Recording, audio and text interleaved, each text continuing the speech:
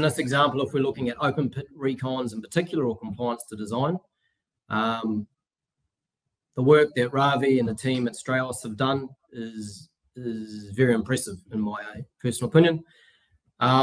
What I've done here is taken data from drone scans, uploaded that into Strauss, and that's been automatically processed.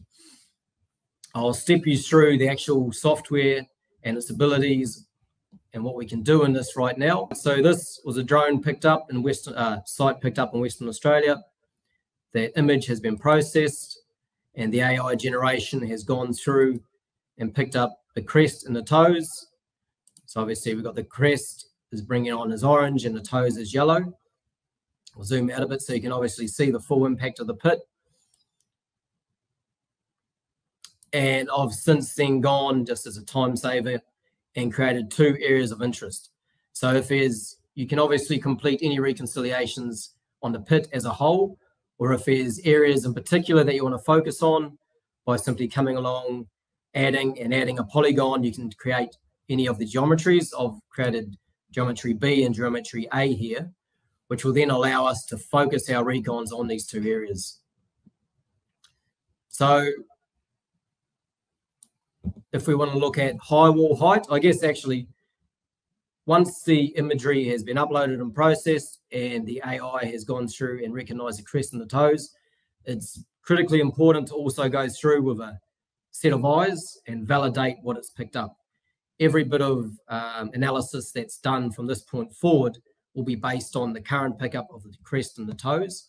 So you always want to go through and make sure that what it is identifying as crests and toes are actually accurate. What we can do here is bring in the projected high wall height. So depending on what our pit metrics are, and obviously the slider over to the left, depending on what we want to look at, what our wall design height is, we can change what we're viewing in the screen to highlight areas of concern. Obviously, if anything over, in this example, say anything over 20 meters is of concern to you, and over the actual design height of the wall, you can highlight that as an easy way to visualize what's in compliance and what's out of compliance. We'll now look at bench face angle. So again, toggle on bench face angle. And this is here, anything under 57 degrees or anything fatter than 57 degrees is highlighted green, and yellow sits between 57 and 63. Again, if I want to change that, I can do so very easily just by sliding the toggle on the left-hand side to identify any areas of concern.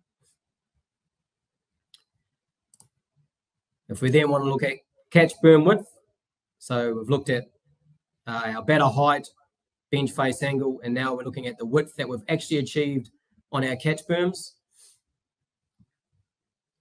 Again, toggling through, if we're concerned, right, anything under 5 meters should be highlighted red, that's what you've got there. So depending on what our site requirements are and what our individual wall designs are, it's an easy way to visualize what we've got. When you compare that back to the manual reconciliation open pit process that we looked at previously, I did this in a fraction of the time as what it took me to do the manual work. Now, the beauty of this, obviously, the processing is one part of reconciliation, and obviously setting up the metrics that we want to review. But then also report generation, so we can then distribute that report to site, plays a massive part.